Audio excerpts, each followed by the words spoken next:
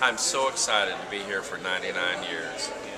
My experience here at the Galvez was with an incident about 10 years ago that was a scary situation for the hotel, and they handled it with the utmost and kindness to all their clients.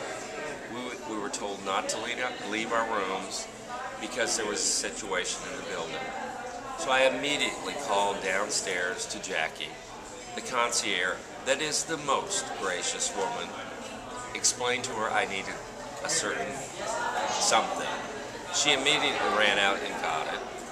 And we have been coming back to this hotel over and over and over again to the brunches on Sunday that are fabulous.